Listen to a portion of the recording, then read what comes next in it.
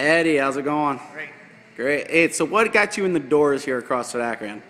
Do you have any influential person in your life? I had Big Mama, Molly Kerstetter. Got you in the door, huh? Got me in the door, yeah. She joined a couple months ago, and I saw unbelievable results in her, so I figured it was time. Awesome. Yeah. So how did this whole on-ramp experience go for you? It went well.